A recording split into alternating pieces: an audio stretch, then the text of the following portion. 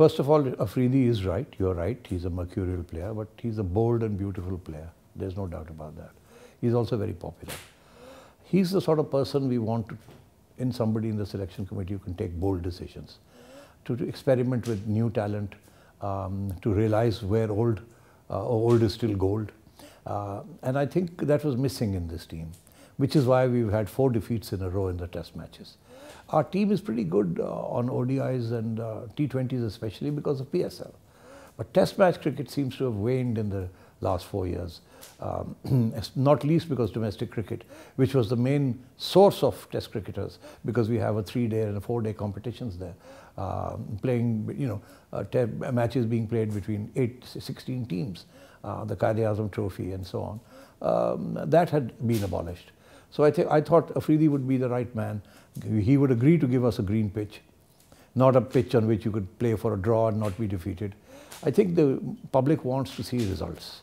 They're not so concerned about winning or losing as they are about seeing exciting cricket. And the sort of pitches that the previous selectors and the previous coaches had required of groundsmen were placid pitches. So that we could play for a draw in the worst case situation. But as you could see, even when we were playing for a draw, we barely managed it in the last test. And whereas in the first 3 tests, we were whitewashed, first by the Australians and then by the English. So I think Afridi was on board. He wanted to make some changes and he wanted to play bold and exciting cricket. And I thought, okay, there's a series on. Let's have an arrangement with him. He's a very busy man.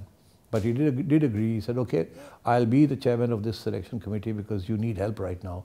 The public is demanding a different type of cricket and the existing setup is not giving them that. So that is why we are now going to play not to win or lose, but we're going to play the game in the true spirit of the game. Constitution was approved. The 2014 Constitution was ordered by a judge of the Islamabad High Court that had thrown the previous administration out because A, the previous constitution was undemocratic, and B, they'd been rigging in the elections in 2012-13. The then patron Prime Minister Nawaz Sharif, obeying the court's orders, set up an interim committee led by me to bring in a new constitution and get it approved both by the ICC and by the Supreme Court of Pakistan, which we duly did. So in 2014, the 2014 constitution is a democratic constitution in which there are only 2 nominees, which is the Prime Minister's nominees to the board, and 8 other independent elected members of the board. And they are the ones who then select the board. So the fact is that this constitution was kicked out unceremoniously by the then Prime Minister in 2019, when he brought in the Australian system, and by a stroke of the pen, he abolished the democratic constitution approved by the ICC and by the Supreme Court, and brought in this constitution, which has played havoc with cricket in this country. There is not a single elected member in this constitution. There are 2 nominees of the Prime Minister, nominees, and there are 5 so-called independent members, handpicked by the chairman, who is a nominee of the Prime Minister. And it is this board that then goes on to elect the chairman. So there is not a single elected member in this, and it doesn't represent the vast majority of stakeholders of cricket in this country. So the charge is completely ridiculous. This is the same Prime Minister who used to say, Prime Ministers should not appoint chairman. Therefore, when he became Prime Minister, the first thing he did was he appointed the chairman, and so on. And he not only appointed 1 chairman, he appointed 2 chairmen, one after the other. The first one was Ehsan Mani, the second one was Ramiz Raja. So by a stroke of the pen, he's been playing fast and loose with the constitution, imposing his own writ on the PCB, which has led to ruination. And now that we restore the old democratic constitution back, he makes this feeble excuse. Look, it's not my job to make statements regarding India and Pakistan. I know 2 things. I've served 5 years in PCB, met everybody, known all the currents.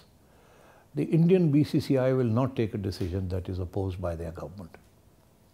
And by the same criterion, the Pakistani government will want to be part of the decision making between any games between India and Pakistan. Naturally, we would like India to come and play here. But if India refuses to come and play here, or if the ICC votes by a majority that they want to take the series somewhere else, then we have the option of either agreeing with that or going to our government and saying, okay, what do you want us to do? And since the patron is the patron, and we do require security clearances and other clearances, then we'll just let the government decide what to do. Look, if the situation comes to this, that India refuses to play in Pakistan, and we are obliged to decide whether we are going to pull out or whether we are going to play or in a different venue, then this question will come up. But it will come up after we take a decision.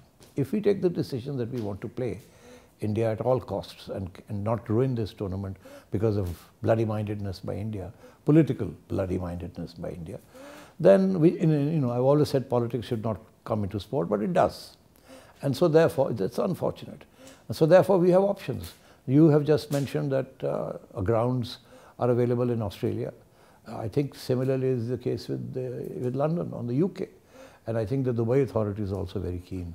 And my sense is that any playing country, ICC playing member, will want an India-Pakistan match on their turf, because you can imagine the sort of huge broadcast and other pull that exerts. So we'll think of this at that time. I'm going off to Dubai in the next week or so, and I will expect that this is an issue they will raise with me. They've invited me to the opening ceremony of their league, and I'm going there, and I'm sure that some issues will come up, and we'll look into all this. Quetta and Peshawar have been hotspots of some sort in the past. My sense is that if we can get the facilities ready, if the Bukti Stadium in Quetta can be got ready to international standards, if the stadium in Peshawar can be got ready to international standards, then as far as I'm concerned, the ball is not in my court, but in that of the government. And the government obviously here includes the military authorities that finally end up providing the security. I've had a chat with the military authorities in Quetta. They are very keen that we should come and play there. And right now they're in talks with the Balochistan government to immediately upgrade the stadium in the next 6 weeks. If they're able to do that, and that's a big if, then we can consider going to Quetta for 2 matches. But if they can't do that, then there's no question of going there, right? But let's assume that they can do that. Then the question is, will they provide the security?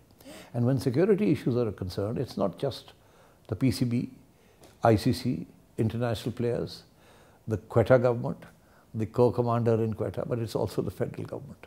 So a lot of stakeholders come into play. And if any one of them turns around and says, sorry, we can't guarantee security, foolproof security, then there's no go.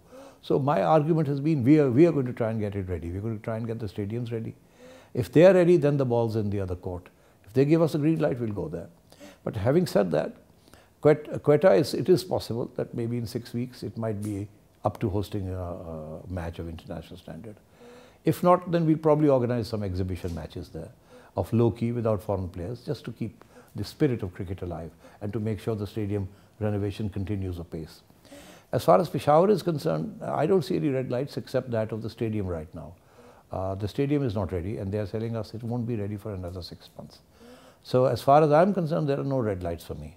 The only red lights exist for the government. They have to take responsibility. There were a lot of red lights when we brought PSL back to Pakistan. There was a lot of terrorism going on, and I was able to persuade the military and the government and the provincial government to allow us to bring 1 match to Pakistan, which is the opening, the door. We were able to do that, and I think there is a feeling here that we need to be safe and secure, but we need to continue with our cricketing activities. That's something we haven't considered. There is a lot of talk about it. There is some public pressure also that is critical of some decisions that have been taken on the field. I'm not thinking about that right now. Right now I'm thinking about 2 things. I'm thinking about how the series will end safely, peacefully, and with some good results and good cricket. Then we'll take this issue up at that stage. We'd be more than willing to go and help the Saudis put up a cricketing structure there if asked. We have the expertise, we have the talent, we have the knowledge, and if the Saudis want us to help them, we'll certainly do that.